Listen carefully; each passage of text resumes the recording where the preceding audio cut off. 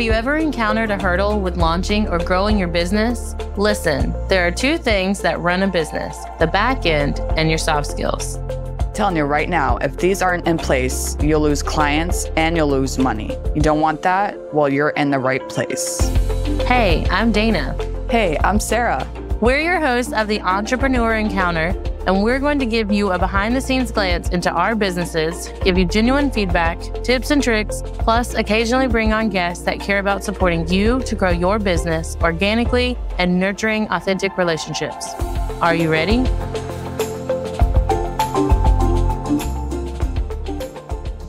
Welcome back, entrepreneurs, to another episode. We are sure this is something that everyone in our audience can resonate with. It's having to deal with conflict. No matter if you work for someone else, you work for yourself, you have a family, you have friends, anything that you come across in your everyday life. Have you ever been faced with conflict where you find yourself in a disagreement with someone you know and that may or may not know what to do in this situation? I think it's normal for us as entrepreneurs to have some sort of conflict and then feel frazzled about what to do in that situation. In this episode, we're going to dive into 3 points that can help you effectively handle those conflicts and resolve them in your business, and hopefully a not so overwhelming way. Especially when you have a conflict with somebody else that doesn't agree with you in the way that you're trying to solve the problem to get to the solution, because everybody has their own perspective and their own points of views. So by understanding the points that we're going to discuss, we need to figure out, what is conflict? A conflict is a disagreement between two people or more than two people that could cause an argument, but it all depends on who you're in the conflict with. I'm pretty sure if Dana and I got into a disagreement, I don't think we would get into an argument. I think that we would put our minds together and, solve the problem. But there's some people that clash and it ends up being something more than it should be. There's 3 main causes of conflict. There's disagreement about the goal. So when you're setting goals, obviously you're trying to achieve the same thing, but there might be a disagreement on the path to get to that goal, in which you need to use your problem-solving skills and map out the path to get to that goal. To learn more about problem solving, we did an episode on the importance of problem solving. If you guys want to go check that out, the link will be in the show notes for that as well.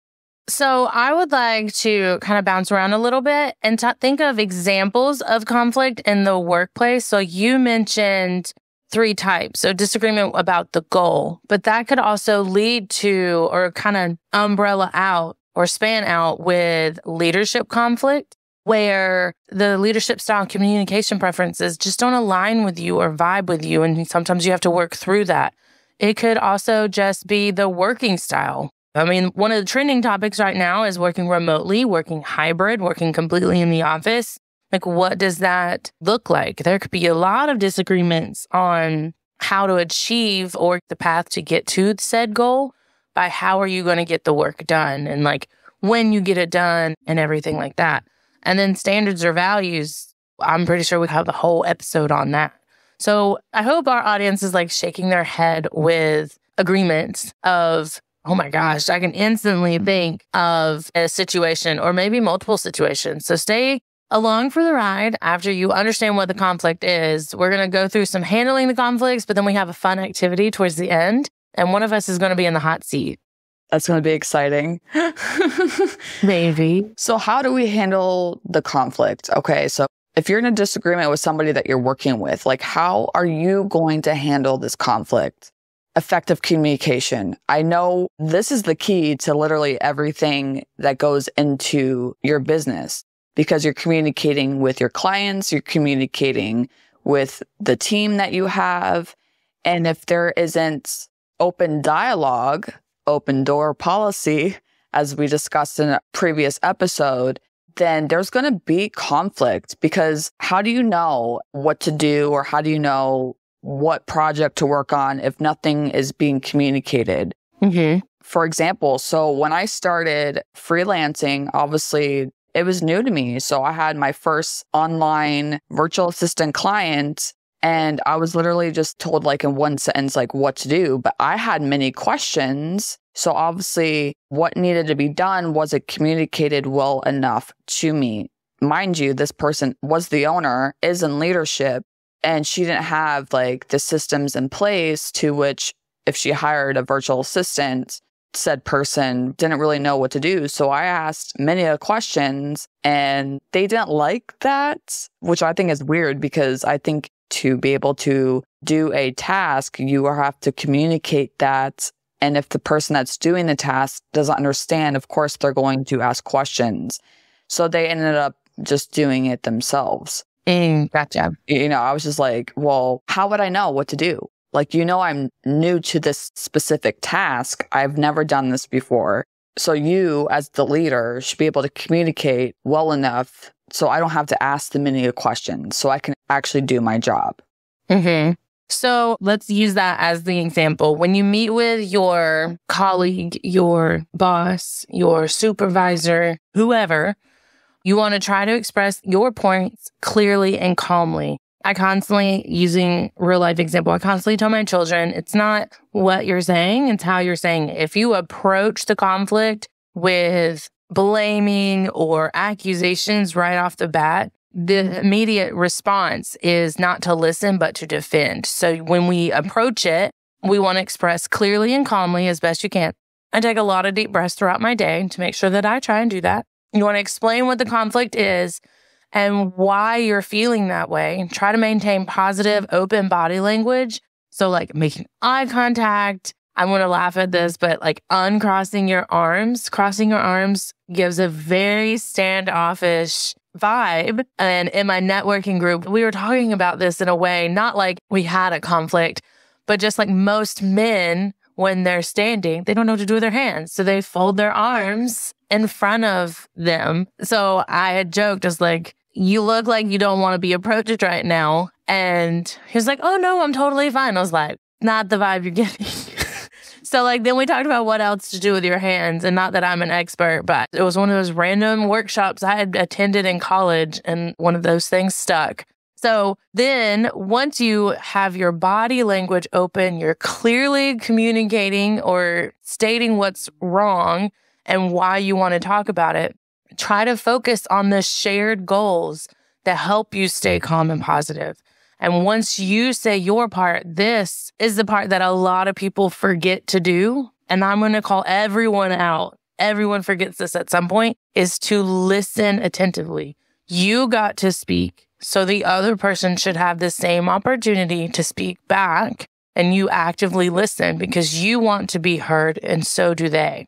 So after you're sharing your point of view, give them time to share their opinions, and then they may even highlight a new perspective or solution. I don't think like most people. I already know that. My brain does not work like the average individual for whatever reason.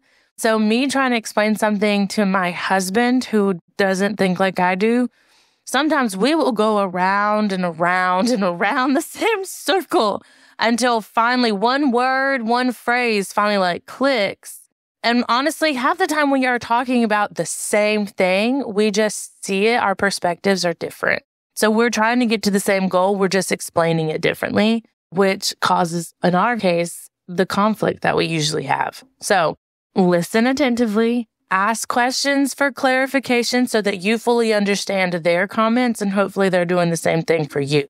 Listening, like active listening. I read this quote the other day, and it was talking about like the problem with communication is that we just listen to reply. We don't listen. We're not listening to what other people are saying. Ooh, say that again. Yeah, we can have a conversation, but like, are you really like listening to the person? Because this goes to like empathy, putting yourself in these people's shoes. That's why conflict happens so much, is because nobody listens. I see this way too often in the workplace and the business world because nobody listens. And when people ask questions, it's because we're trying to understand. I've had many of conversations over the years, and I am the type of person that likes to ask a lot of questions. But apparently some people don't like that. No, seriously, I've come across people where like, you don't understand? No, I don't. Like, that's why I'm asking questions, because when you're a kid, right, and you're in school, or you're learning something new. You ask a lot of questions. So the same thing can go for adults. If there's something that we've never done before, if there's something that like we are trying to understand, you should allow the other person to ask you questions. I have a lot of fun, like actually having conversations with people that actually want to listen and, answer the questions. So when people ask me questions, I find it very exciting because like I get to teach somebody else something that they've never encountered before. I just like going down the knowledge rabbit hole of like, ooh, let's figure this out. Yeah. I ask a lot of questions too, and my husband does not. It's so funny. So personally, I'm a big movie buff. Like I love movies and I can sit here and have conversation all day about everything movies, right? So when someone's all like, I've never seen that movie. So now they ask questions about it. And I'm like, we go down the rabbit hole of talking about it. I think it's pretty cool. So when somebody's like, okay, what do you do for work? And they're like, what is that? Like, you know what I mean? It's so funny because like allow somebody to ask questions. Just have a conversation. I feel like it takes less brain power, mental space, and energy for you to just quickly answer the question as opposed to getting frustrated and saying, why do you keep asking questions? Just answer the question and move on. Right? Exactly. I don't know. That's my opinion. But I've also raised my kids to ask a lot of questions. And I mean, sometimes it does get on my nerves and I'm like, this must be what my husband feels like. That's how I feel. But at the end of the day, I'd rather them ask a question and do the task correctly as opposed to us now. Like, I think they did it correctly. They understood. And then I go back at the end of the day and I'm like, what in the heck happened here? Well, I thought it was this way. Why didn't you ask a question? Well, if they're not comfortable or confident in asking me as their leader, their minion leader, then it's not going to be done correctly because they don't know. I mean, to me, it makes sense and it's common sense to not like put the forks in 20 different directions. Well, they put the forks in the drawer like they're supposed to. This is a bad example, but they don't. So if I don't answer the question, hey, this is how they all need to line up so that the drawer closes correctly or whatever. But anyway, so let's use this as another example of diving into our activity of identifying a conflict or challenging situation that we faced. And I'm going to fire off some questions. All right. So identify a conflict or challenging situation you've faced. It could be recently. It could be 10 years ago. Okay. So what happened was when I was working in office, I worked for this place for 2.5 years. And out of that 2.5 years, I had to call out 3 times. Now, if you think about it, if somebody calls out many a times, that becomes an issue. But when you work for some place and you only call out for 3 times, out of 2.5 years I worked there. But here's the kicker. I called out because my son was sick. And they told me that I had to find a sick daycare. We have a daycare in the area that's like 30 minutes away from here. So if you work, you can drop your kid off that is sick. It's like attached to a hospital. So parents use this daycare. So if instead of having to skip work to call out, you can just drop your kid off at this daycare. I'm like, no. I want to feel like that's a really cool idea. But at the same time, I'm thinking, what other germs would my sick child bring home? Yeah. So I called out once and then the next day I said, hey, like I can't come in. The next day I had to take him to the hospital. Like it was just progressively getting worse. And my boss did not care. Mind you, she is a mom herself, but it really made me feel like they didn't care. So how did that make you feel? 1, sad, because as a mom, for anybody that's listening that is a parent, you want to take care of your kids. You're not going to just drop them off at some random place you don't know about, right? Yeah. My list of people who watch my children is very small. Okay. So what were you thinking when the event happened? What were your thoughts there? Well, it was after the fact that I had come back to work, and that's when, not the boss, somebody under her pulled me aside and said, the boss said this. Like the boss couldn't even come to me. I am very like, I love my work. The job that I had was amazing. But to feel guilty for calling out, but it's like, I'm taking care of my kid. So all these thoughts ran in my head, but I'm like, my family comes first. What was your response at the time? Well, when they had pulled me aside, I said, no, I'm not taking my kid. to a place that I don't know who it is. So of course I'm like, that's how I respond. I'm like, no, that is not happening. And finally, last one, list 3 ways you can handle this, knowing what you know now. I feel like answer it from 2023's you. Still the same.